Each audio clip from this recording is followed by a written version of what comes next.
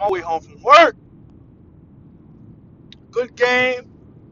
Philly Redskins. Hey, I'm gonna be real with y'all, bro. And I'm not gonna count this game against the Redskins as far as uh anything. The defensive line came to play. Josh Norman had a pick, which ended a red zone drive for the Eagles. Uh, you know what I mean? But the Redskins have their problems, bro. You know what I mean? They had to go down to the third. They had to go down to a quarterback that they signed last week, Mark Sanchez, whose arm looked soft. He didn't know the plays. Uh, it was obviously tough for Jay Gruden to watch because you can see his body language just like after every pass that they put the camera on, he's just like, oh, like, what the fuck? Like, why the fuck? Like, why the man? Like, what the fuck? I thought he was supposed to be a benefit, but he's not. So, man, hey, prayers go out to Colt McCoy and his family, man. But he didn't do shit either, so we're just gonna send prayers out to him. Uh, Shout out to AP. AP had the big run, made it 13-14. Uh, that run right there made me think, okay, maybe if they can run the ball well, maybe. You know what I mean? But then you go into then the Eagles score and the Eagles fucking go into halftime, what, 14-13. Then they come back out and just fucking take over, bro.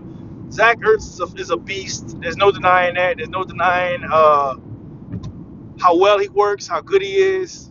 There's no denying the chemistry between him and Wentz. But let's be honest, Philadelphia does not have a running game. Uh, the running game for Philadelphia was horrible. Everything's on Carson Wentz's back, and that's the way I see the Eagles, bro.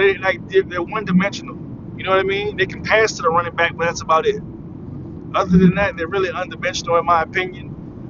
Tonight was a good win for them. They needed this divisional win in order to get back in the race with Dallas. The Eagles play Dallas next. As far as the Redskins, to me, the Redskins are done. There's nothing that can salvage that offense, bro. You know, I don't know. It's too late to get a quarterback to try to salvage it. Maybe Alex Smith. Well, Alex Smith will be back next year.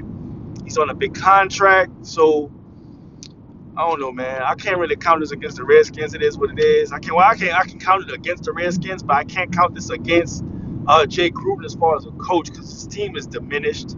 He was losing bodies during the damn game. That was just crazy, man. But big shout out to the Eagles. They took this game, got a big dub tonight. They needed it. And man, it's your boy T Hills, man, and I'm on my way home, bro. So y'all be safe, y'all be cool, man. And until next time, I'm out this hole. Cause I'm not gonna be on this fucking phone while I'm driving. I know these people be out here and they be cutting up. They be cutting up.